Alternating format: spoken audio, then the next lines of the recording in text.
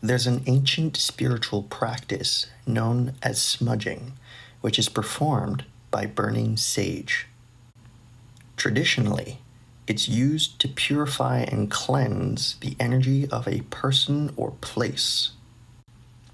I've found it very helpful after an emotional upset, whether my own or someone else's.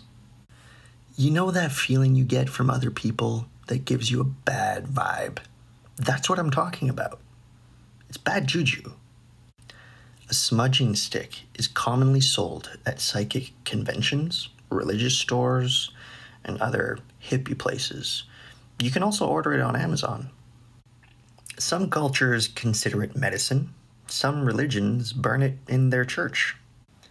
There are many ways of smudging, but here's a quick demonstration of how I smudge my own place when I feel like the energy in my space is becoming toxic.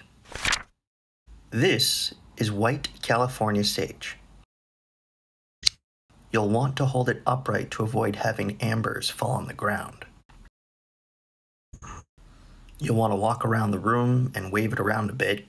When you're done, drop it into a bowl of sand, sugar, or salt. If that's too much, you can break off a piece and light that. Then you've got this little guy. I know what you're thinking. No, it's not a joint.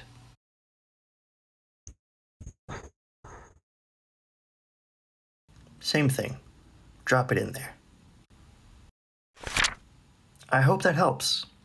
And as always, be humble, be patient, be kind.